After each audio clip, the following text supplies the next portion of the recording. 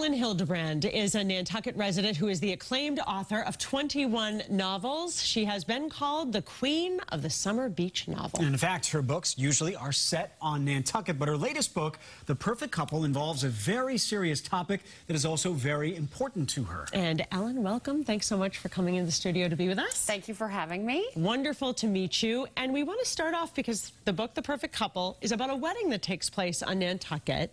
But you are a breast cancer survivor, and you chose to make that part of the story. Talk a little bit about your decision there. That's right. So this week marks the 4th anniversary of my double mastectomy, my treatment for stage 1 breast cancer.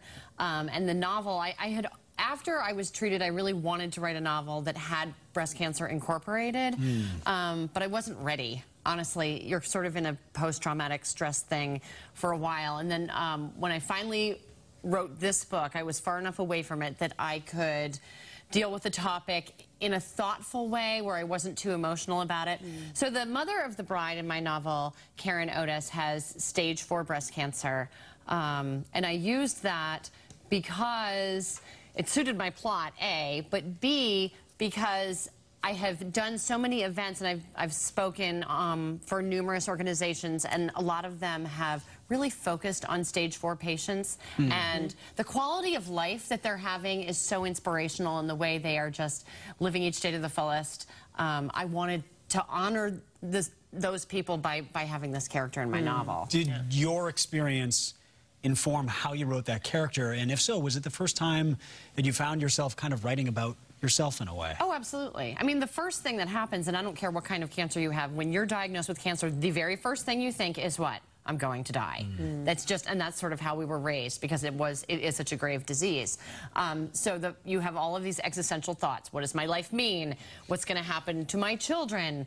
And so I took all of those emotions that I'd sort of had to sublimate in the name of being strong, and I was able to give them to my character and really give them a voice. Yeah. And that is so wonderful for women who have gone through it, to be able to read that, to see a character in a book. And we have to mention that you do specifically mention the Breast Cancer Research Foundation in the book, and WBZ is a proud media sponsor of BCRF, because you take a lot of time to speak and appear for BCRF around the country at events everywhere, on your book tours and everything. What is it about that organization that you think is most crucial to research? Thing I love about it is that they fund all different hospitals in all different parts of the country. They're really treating the disease and trying to find a cure. And I follow them on Instagram and various platforms. And the amazing research they're doing, I mean, they're all about the science. And you need money to fund the research, and it's very, very clear that that is how we're going to find a cure. Even since I've been diagnosed, the things that they've done in 4 years are amazing, and people who do have stage 4 are living longer, and people like me are completely, you know, in remission, and I have very limited lasting effects from what happened, which is incredible. Amazing. So the mother of the groom gives a huge donation in the book. She does. In the book, yeah. So sometimes the mother of the groom and the mother of the bride don't see eye to eye, but in this case, the mother of the groom secretly writes an enormous check to the BCRF to honor the mother of the bride. Do you find, because you have 3 children, you live on Nantucket, when people come to vacation and they pick up your books, do they ever run into you on the island? All the time. It's you. Oh, yes. Well, now, you know, people are looking for me. Now they are. So, yeah, I have people, the other day, it was Nantucket Book Festival, so there were a lot of book readers, more than usual, but I got stopped. I was out doing errands. I probably got stopped 3 times. And people were so excited. And it happens more and more. I mean, with every book you pick up, more readers. And the thing that they love is that, thankfully or gratefully, I was able to evoke the island enough that they wanted to come visit. So what I will see very often is people who are like, I'm only here because of your books.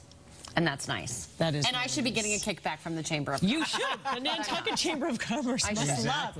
You publish a book every June. Every June. They come out like clockwork. Yes. Wonderful. No pressure. No pressure.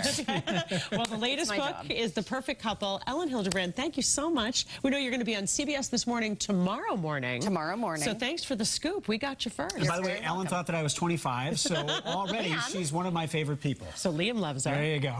Thank you so much, and enjoy a beautiful summer. Thank you. Thank you for coming in. Let's check in with weather now.